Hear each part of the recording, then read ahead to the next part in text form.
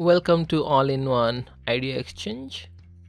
How to uninstall OneDrive from your PC in Windows 10.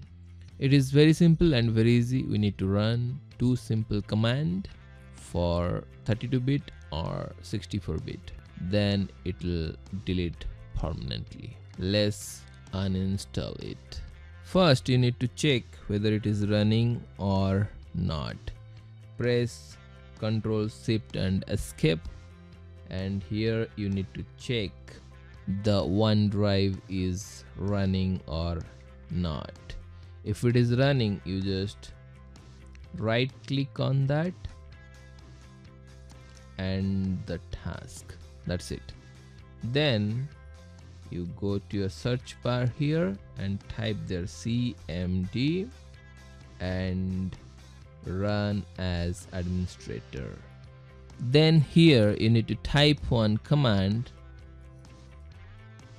which is this is the command which is in my description box. You can copy and paste in your command prompt.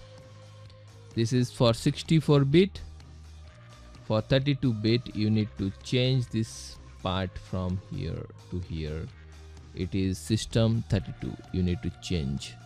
My window is 64-bit, so this is the command and hit enter. Now your OneDrive is uninstalled from your PC. Let's check whether it is there or not.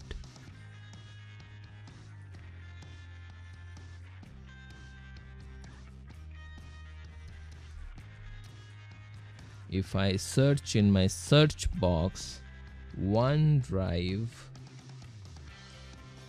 see, it is not there.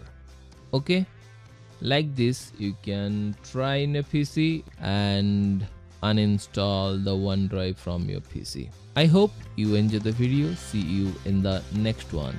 Thank you. If you like it, give a thumbs up to my video and comment and subscribe please. Thanks for watching.